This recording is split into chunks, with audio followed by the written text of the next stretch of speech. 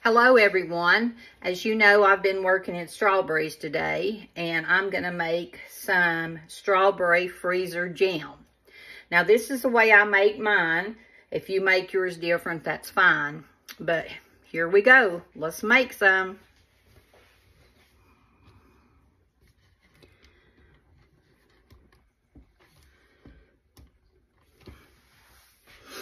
Okay, I have to have 2 cups of strawberries that are chopped up and smashed. And I use the old-timey method. This is a potato masher. I mashed them up with this. And then this is a meat masher to mash up hamburger and stuff that you're cooking. And I just use that until I get them a real smooth consistency, kind of like that. Just a little few bites of strawberries left. Okay. Now, I have my 2 cups of strawberries in this bowl with 4 cups of sugar. And I've left that set for 10 minutes. In the meantime, while that was sitting, I took my quart jars and I boiled them for 10 minutes in a water bath just to make sure they're sterilized. And I did the lids also. And go ahead and take this one out.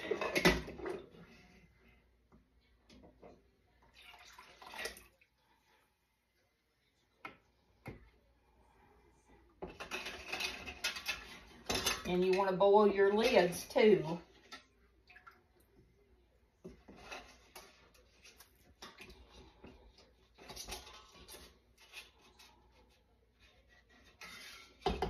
And my hands have been scrubbed. Okay? Now, I've taken 3/4 of a cup of just plain water and I've put it in a pot. I'm going to add 1 pack of this Sure-Jell Pectin. I'm going to put it on the stove. And I need to bring it to a boil for 10 minutes. No, I'm sorry, that's wrong. I need to bring it to a boil for 1 minute.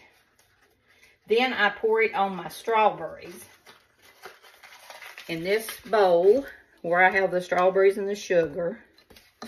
So let me get this to going. This has to boil for a minute. And then we'll pour it. Let me make sure I'm getting this right. We'll bring this to a boil. This is the water in the pectin for 1 minute. Then we'll pour over the strawberries and let that stand for 3 minutes. And then we'll pour it into the jars. So, I don't know if any of you have had strawberry jam before, but it's delicious. It'll stay in the freezer for several months till you get it all eat up. And you can put it in the refrigerator when you get ready to eat it, and it'll stay a month.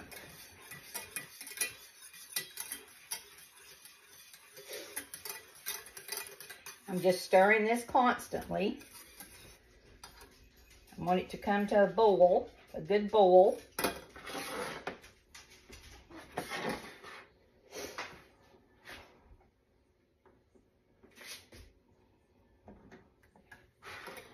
For 1 minute.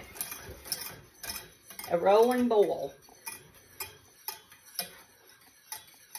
And it's starting to boil. So I'm going to let it boil for a minute.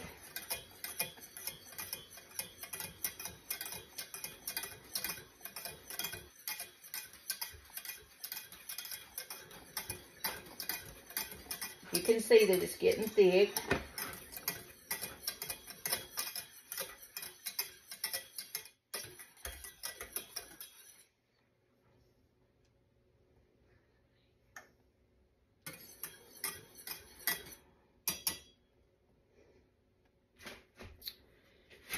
Make sure that your strawberries are all mixed up good with your sugar and they've set for a while.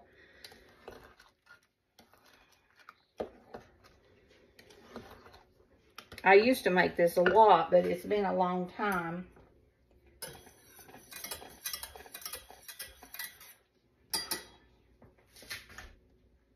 I used to make it every summer when strawberries come in. And it's so good. And you want to put it in kind of small containers like a pint jar, or if you've got any kind of containers that you want to put it in. Because when you take it out, it lasts in the refrigerator for a month, but it'll be gone. Okay, it's been just about a minute.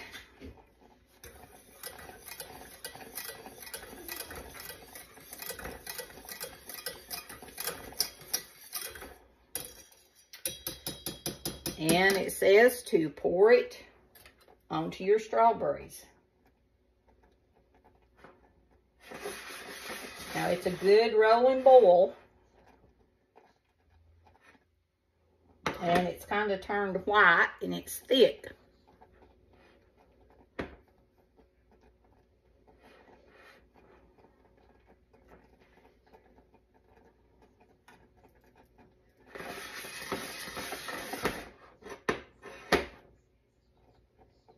Make sure it's a rolling boil.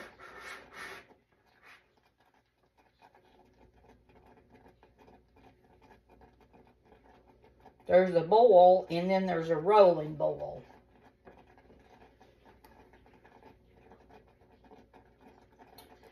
But this is really boiling now. So I'm going to cut it off. And I'm going to see what it looks like. I'm going to pour it onto our strawberries. And then I'm going to stir it up good. Get all of it out of there.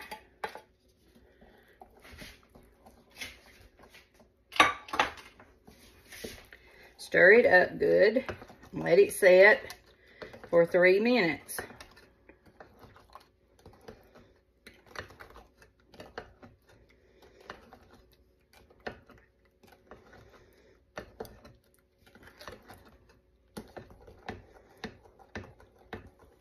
And my mother, she had a piece that you put down in your jar that keeps it from spilling. But of course, I cannot find it. I'm going to rinse this pot out in case this wants to stick in the pot.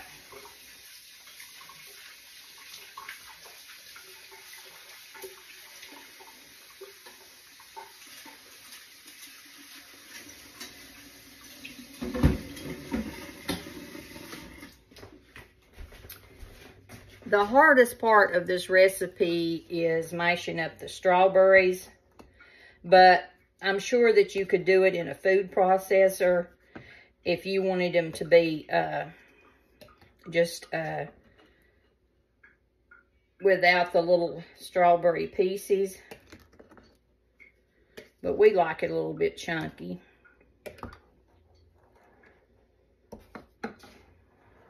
So while that's sitting, I'm going to try to get out my rings that go on my jars.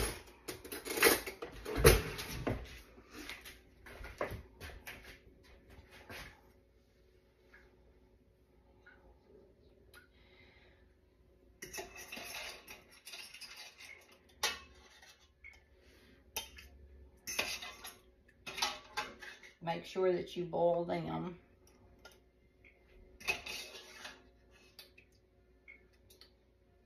They don't have to boil for 10 minutes. But they need to boil to soften up the ring, the cap.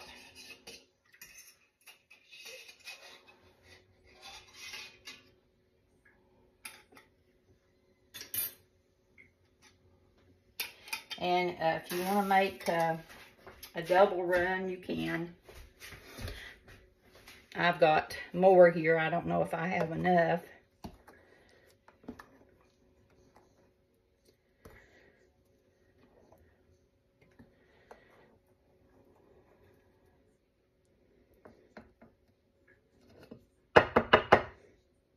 Starting to get thick.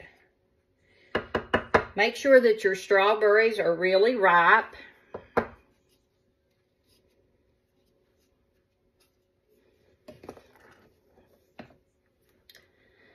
Okay, I think that's probably been 3 minutes. Maybe not hardly. Put it in your jar.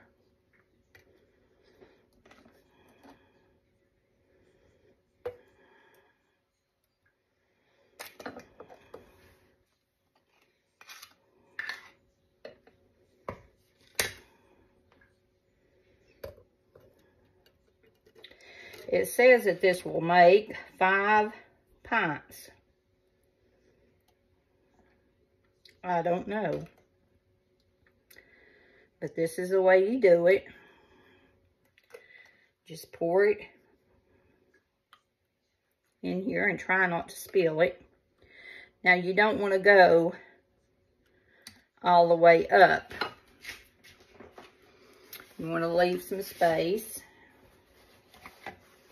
Clean off your jar.